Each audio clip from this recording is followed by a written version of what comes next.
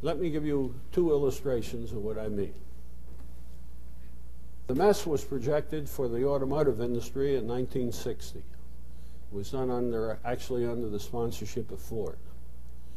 The way it was done was as follows. For reasons which are not important, we took the year 2000 as a base.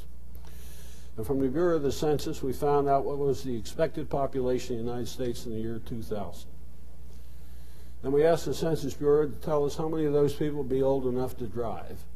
That took a large computer program because they had to do it state by state using different driving laws, but we assumed the laws did not change. And we finally got the number of people in the year 2000 that would be able to drive if everything kept going the way it was. Next question was, how many automobiles would there be per person who's old enough to drive? Now, the American Institute of Automotive Manufacturers publishes annual figures on cars per capita. That was plotted from 1920 to 1960 and projected out. So the year 2000 was an easy projection. It turned out to be 1.54 automobiles for every person old enough to drive. Now, that's a hell of a lot of automobiles. Fortunately, the principal transportation consultant in the United States at the time, a man by the name of Voorhees, had published an article just a few months earlier saying that the maximum number of automobiles in any society would tolerate is one per driver. So we rounded it off to one. That meant now we knew the number of people old enough to drive in the United States, that would be equal to the number of cars. Now, next question, how many miles a year will be driven per car? Well, the American Institute of Petroleum publishes annual figures, so we plotted it, projected it out, and it went up from 11,800 to 13,200 miles a year per car. Next question was, how many miles will be in cities and how many between cities? The Highway Research Board of the federal government publishes annual figures on that. We plotted it, projected it out. It turned out 62% would be driven within cities. So 62% times 13,200 times the number of drivers gave us the total automobile miles per year in urban USA in the year 2000. Now, that turned out to be more miles than could be accommodated in current streets and highways. There was no way. So in order to maintain the 1960 level of congestion, we would have to add additional streets and highways. How many? Well, that was a very difficult problem. We really didn't know how to solve that, so we turned it over to our students. And, they set up a large computer simulation, and they found the answer. It would take 11,800 additional lane miles of streets and highways. How much is it going to cost to build them? Well, the Highway Research Board publishes annual figures on the cost per lane mile. We projected that out, took the average and so on, and figured it out. It was going to cost $18.4 billion a year to build roads and highways to maintain the 1960 level of congestion out to the year 2000 if nothing changed in the company's behavior. Now, $18.4 billion doesn't sound like a big number today. But in 1960, the largest amount the federal government had ever spent on all forms of urban transportation put together was $1.4 billion a year. And therefore, Ford was implicitly assuming the federal government was going to spend more than 12 times as much as the maximum amount it had ever spent and do it every year for the next 40 years on building roads and highways. That's not a very realistic assumption, but that's not the mess. The mess is what would happen if they did it. If the government spent that money for 40 years, by the year 2000, 117% of the city's surface would be covered with streets and highways. That's the mess. It can't happen.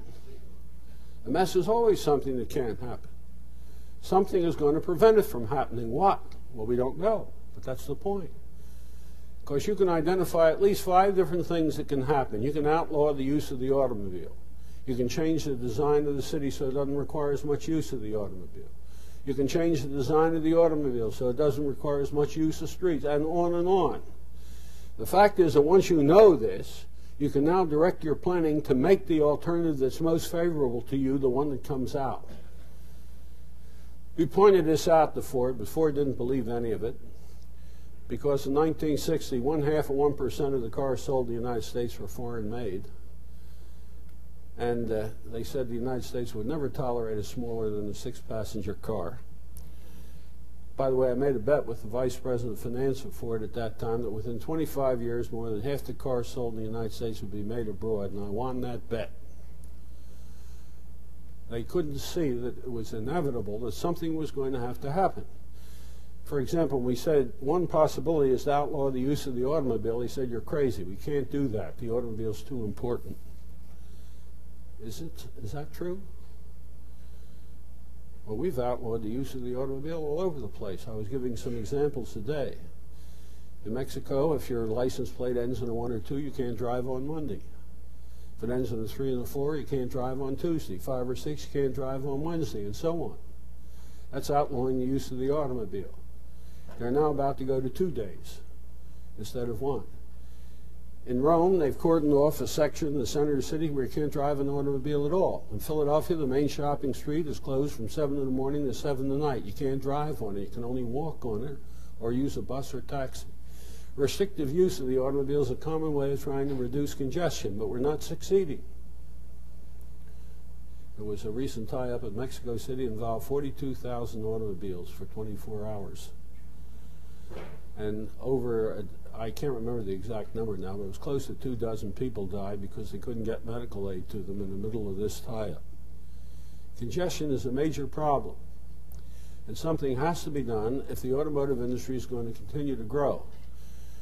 Now, we pointed out the 2 things that we thought would most likely do it was a redesign of the city, and the other was a redesign of the automobile. And since Ford had no interest in redesigning the city, we got a foundation to support a study of this. And we produced a design of the city of any size from scratch that would reduce the amount of urbanized, mechanized transportation by 87%. And that meant that the current amount of streets and highways would take care of automotive traffic well into the next century without another single mile being built. Now, obviously, Ford had no interest in that. Nobody did. It was a purely academic exercise, but that doesn't frustrate an academic. I mean, we frequently do things that are useless. There's always one thing you can do with anything, no matter how useless it is. What is it? Publish it. So we published it. And lo and behold, that city exists today. There is a city of 2 million built in Mexico. It's called Cuautitlán Izcalli. It's about 30 miles to the northeast of Mexico City, and there's hardly a moving vehicle within it. Because the chief city planner, Roque Gonzalez, read that article. And when asked to develop a new city to take the overflow from Mexico City, he used it. It exists. Then we redesigned the automobile. I wish there were time to tell you about all the details of that design, because every American is a frustrated automobile designer. And we came up with an urban automobile, only for use within the city, 5 days a week from 7 in the morning to 7 at night.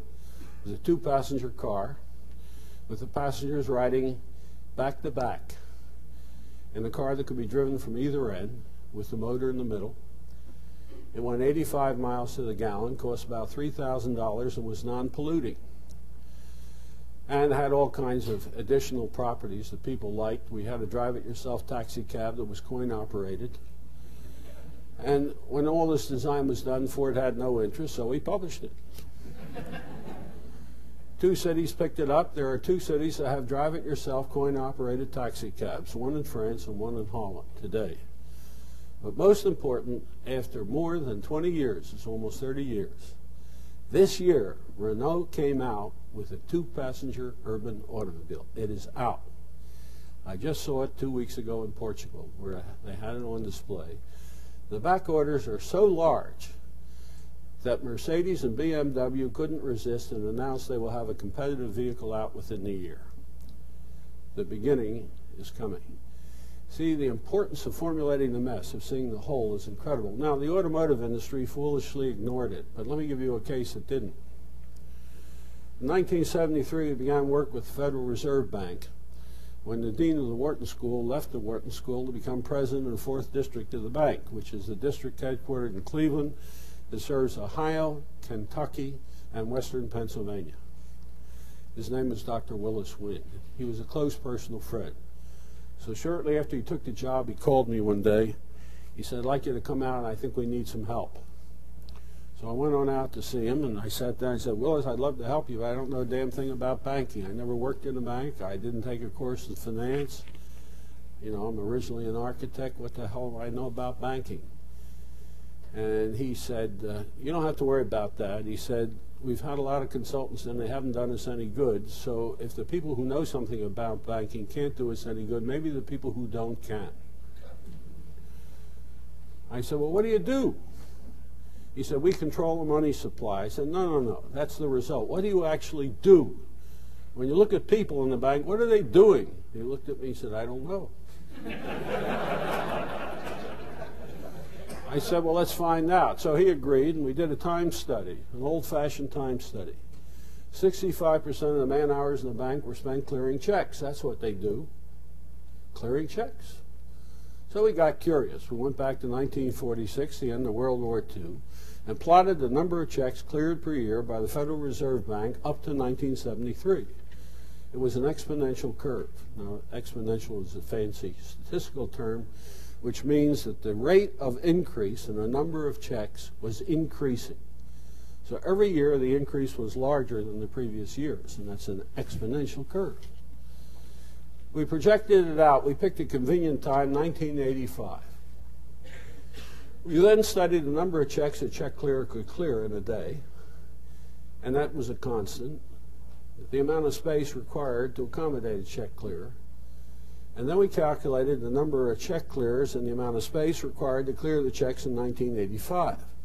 And it turned out if every office building in the United States was used to house check clearers, there still would not be enough space for them. More importantly, by the year 2000, there was going to be more people clearing checks in the United States than there were people. No, that clearly couldn't happen. But the bank took it seriously, and the net result is something you use every day. That's where the electronic funds transfer system came. It was a system deliberately designed to reduce the number of checks that are written from what it would be did the system not exist. And it's moving very rapidly towards its ultimate objective, which is a cashless society. Cash is an incredibly inefficient way of transmitting information about resources which you have available for use. Let me take one last consequence of systems thinking. We could go on for hours on this, but I'll take just one more. One of the things you're taught in school and you practice rigidly is there are production problems, there are marketing problems, there are financial problems, there are personnel problems, there are R&D problems, logistics problems, political problems, social problems, religious problems, health problems, educational problems, and so on, right? Wrong. There is absolutely no such things.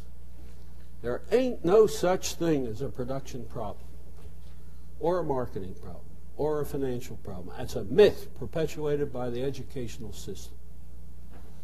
The adjective in front of the word problem tells you something, but it doesn't tell you one damn thing about a problem. Let me tell you what it does tell you by a story.